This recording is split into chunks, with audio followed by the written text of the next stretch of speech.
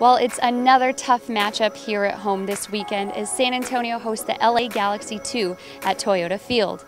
And after moving into 7th place and beating the top-ranked team in the conference, San Antonio looks to keep its focus on this weekend's matchup and finish on a strong homestand before playing on the road for the next few weeks.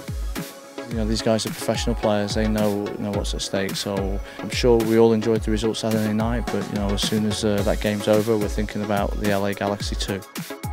It's good to get a win for the fans. Like obviously at home you want to win all your games and you have the home field advantage and teams have to travel, so I think we've done really well, so now we can hopefully get another win and then try and get another result on the road. Well, the first time these two teams squared off earlier this season, it ended in a 1-1 draw in Los Angeles.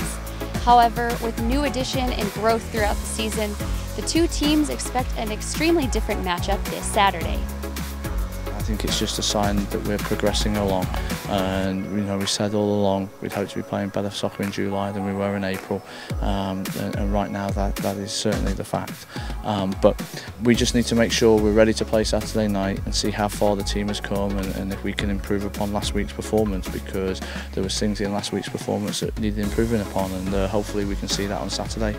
But Saturday's a new game, LA's a new opposition, so we'll see how that match goes. Yeah, all the games in this league are hard, so you've got to focus every week. Any team could beat any team in this league, so that's important to remember for the next game. Come out to Toyota Field as San Antonio hosts the LA Galaxy and look to extend their undefeated streak to 7 games. And if you can't make it out, catch the broadcast on Fox Sports Southwest at 7:30. For this weekend's match preview, I'm Anya Rosales.